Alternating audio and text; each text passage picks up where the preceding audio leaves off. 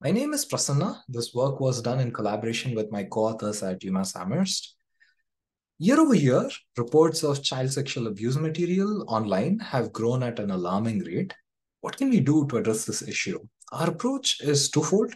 First, we aim to provide tools to assist investigators. Investigators may have to examine millions of messages even within a single case. Going through such massive amounts of data is both time consuming and mentally taxing. Hence, triage and prioritization can be very helpful. Secondly, we hope to reduce future instances of this horrible crime by informing the public and researchers about what's actually happening in these websites. In particular, the vast majority of the research in this field has been conducted either on very small data sets or on data sets where undercover agents pretend to be minors. We were provided access to a chat data set containing more than 3 million messages between real minors and perpetrators. Using this dataset, we aim to supplement existing literature by comparing our findings to theirs. More concretely, here are our contributions. We introduce techniques to triage messages and conversations in a child victimization corpus. Our approach to triaging messages involves labeling messages with labels of interest to an investigator. We created a labeled dataset with labels of interest to law enforcement. We then train various supervised and unsupervised models on this task.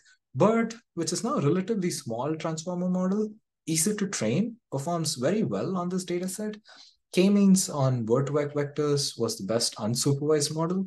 Ultimately, we show that labels, if the labels of interest are known, even a small labeled dataset can help train a very good supervised model.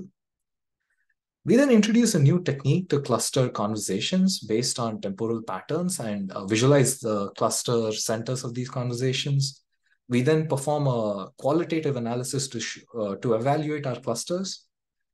We see some clusters on the right. In cluster 14, for example, the conversations in this cluster have a gradually increasing number of persuasive messages and sexual messages. This can indicate grooming. In contrast, cluster 19 has very few sexual messages and mostly contains casual conversations. With our goal of informing the public and researchers, we try to point out some behavioral patterns in our dataset related to IP addresses and conversations. We compare and contrast some existing theories to behaviors we observe in this dataset. We quantify the types of messages sent by perpetrators and minors, which could help undercover agents more accurately portray minors. That's it for my presentation. Thank you.